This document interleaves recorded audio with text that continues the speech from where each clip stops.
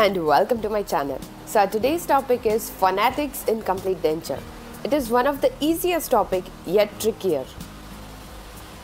So types of sounds are classified as labial sounds, labiodental sounds, lingiodental sounds, linguopalatal sounds, true palatal sounds, nasal sounds and vowel. BPM. These are labial sounds. Some books have also named it bilabial sound. When upper and lower lip meet together and air pressure is built up behind the lips, which releases with or without a voice sound. So what is its significance in complete denture? Labiolingual position of anterior teeth and the thickness of labial flange can affect the sounds. Cleft lip and incompetent lip can affect the sound too. F, V, 5, 55. So these are labiodental sounds. When the upper incisor and the posterior one-third of the lower lip meet together to produce these sounds. Abnormal position of upper and lower teeth both affects the labiodental sound. If upper teeth are too long, F will sound like V. And if upper teeth are too short, V sounds like T.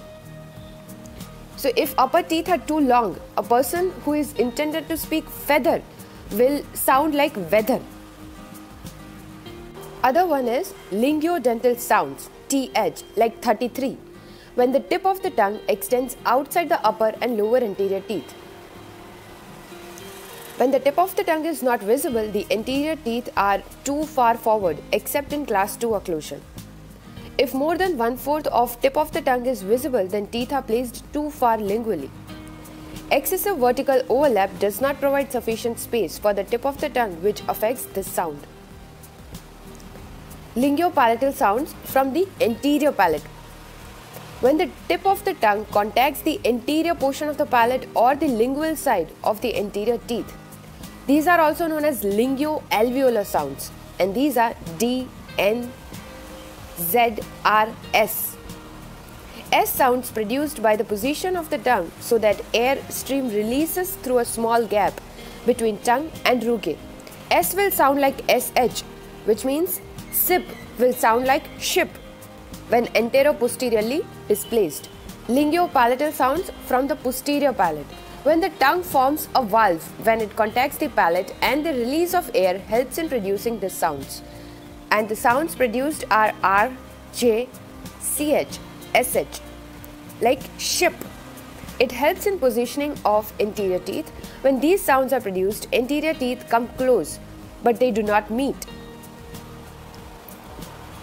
Velar sounds. When tongue forms a valve similar to the other linguopalatal sounds, but posteriorly than the others, then they are called velar sounds, specifically produced from soft palate. And sounds like K, G, NG, like I'm going.